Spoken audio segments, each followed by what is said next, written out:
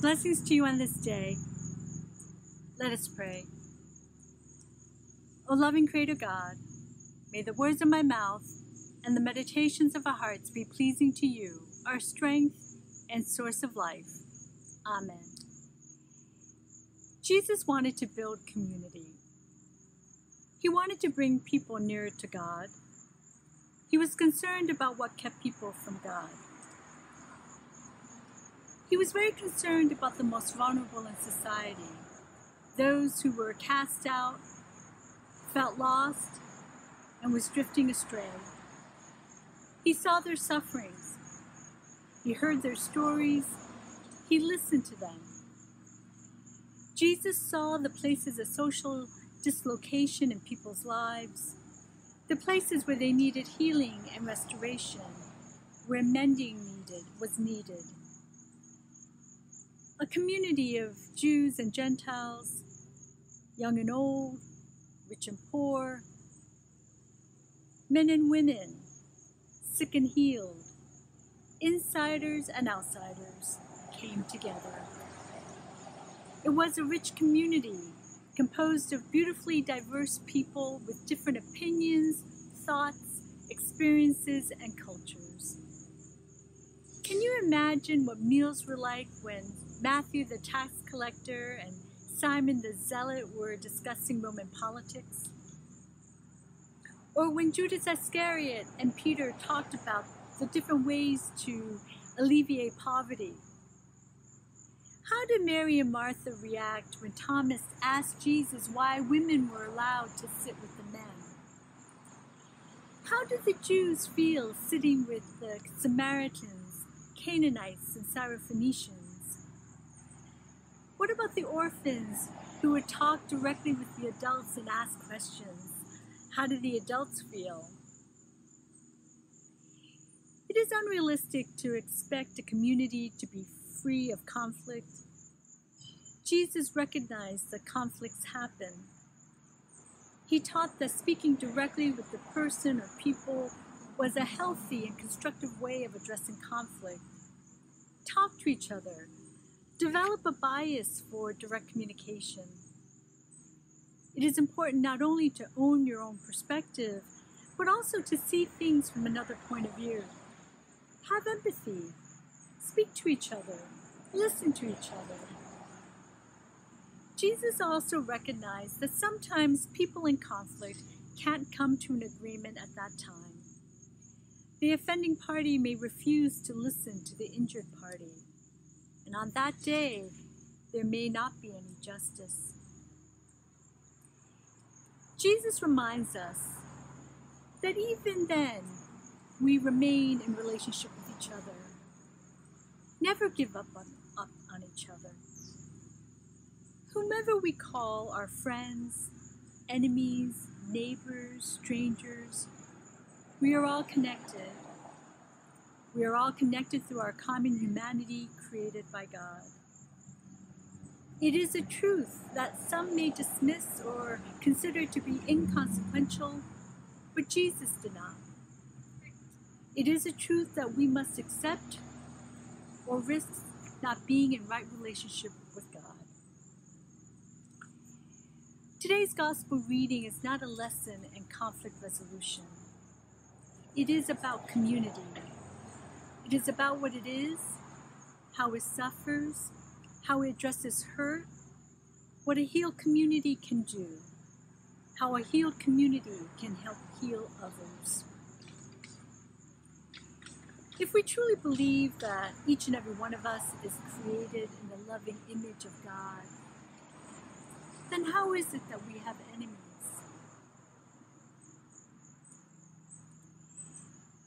Jesus tells us to pray for our enemies with the hope that through prayer, we will no longer see them as enemies, but our neighbors. We do not pray for them because we hope that they will come around to seeing things from our way, or come around to our way of thinking. We do so because God loves them. What Jesus is asking of us can feel very difficult. It requires us to go beyond ourselves. It is not an intellectual matter. It is a matter of the heart. It is believing that God's love is for all, even those whom you despise. It is a matter of faith.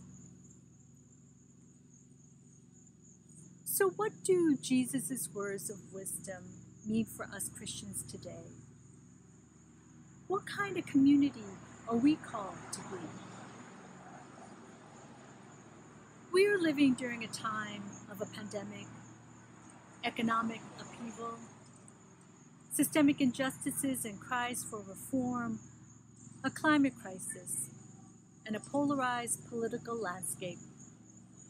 There is too much human and animal suffering in the world. It hurts to live in a world that values some lives more than others, that some lives are seen as less valuable, less worthy, and less deserving. Jesus wants us to take responsibility for the conflicts that we have caused and to find ways to address conflict and to resolve them, and to look at the state of the world and be accountable. What can we do to lessen conflict and hate in the world? Jesus assures us that we can find new ways of dealing with conflict in a healthy way. We can learn to create more neighbors and fewer enemies. We can look at those around us and believe that even those who disagree with us on very important matters are not our enemies. We can commit to going to great lengths to talk to each other, to engage each other in conversation, to listen to each other. Can we accept people where they are? Can we hope that others will go to great lengths for us? Can we hope that others will not give up on us as we have not given up on them? Can we be like the shepherd seeking out for that one lost sheep, or the father who welcomes the long-lost son returning home? Will we go to great lengths to find and protect the most vulnerable in society? We have been given a vision of love, life, restoration, and reconciliation. We can heal our divisions. We can come together to address our differences, resolve our conflicts, resolve our disputes, seek an end to conflict, and repair relationships. With God, all things are possible. Nothing is impossible. It will help us to remember that Jesus lived during a time as tumultuous and turbulent as our own when he spoke these words. It will help us to remember that Jesus believed that evil is not personified in individuals and groups of people. Jesus' commandment to love is not an abstract virtue. It is a deep, deep belief in God. It is an act of humanity. We do not love others to make them more like us. We love our neighbors because God loves them, and God calls us to love our neighbor. In the midst of this tumultuous time we are living, Jesus wants us to recognize that God's time is here amidst the chaos. It is Kairos time. Kairos is a time of God. Not time as in a clock, but time as in a state of existence. I hope that this doesn't sound esoteric or abstract to your ears. I'm talking about the sacred in our lives. When we have felt God's presence in our lives, when we have felt God's grace in our lives, this is Kairos. That is God's time. Our beloved community, whether we meet virtually or in person, runs on God's time. God's time is not a chronological, production-oriented, quantifiable, achievement-measured system. It is a time that is measured by love and compassion, by mercy and kindness, by peace and justice, by compassion. It is a time when we choose to walk the path of love and light. It is a time when we choose to love our neighbors unconditionally as God does. A time to plant trees or flowers, to buy food for our neighbors, to pray for the sick, to interrupt instances of bullying, to use words of love, to learn a hidden history. There are so many moments of God's time that it is impossible to list all the manifestations of God's time, but I think you know what I'm talking about. This is not a time of Armageddon. Do not be distracted by such talk. There is no ongoing battle between good and evil in the world. Love and goodness has won already. It will help us to remember that Easter has happened. Resurrection has happened. Love has overcome the power of hatred, corruption, and darkness in the world. It is this powerful love of God on which the foundation of our community is built. We live in this truth. We live into this truth. It is up to us, God's beloved community, to figure out the ways to live the good news to its fullest expression.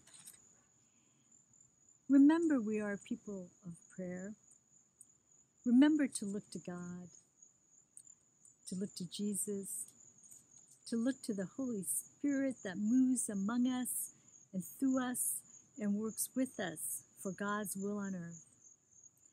Our faith community is shaped and guided by the Holy Spirit and by the voice of God that comes to us in the silence, a whisper, or a fire bush. We're building the community that Jesus wants us to. We're nearer to God. We're living in God's time. We're living in God's space, God's physics of love, humility, and generosity. May God bless you with peace, patience, and courage.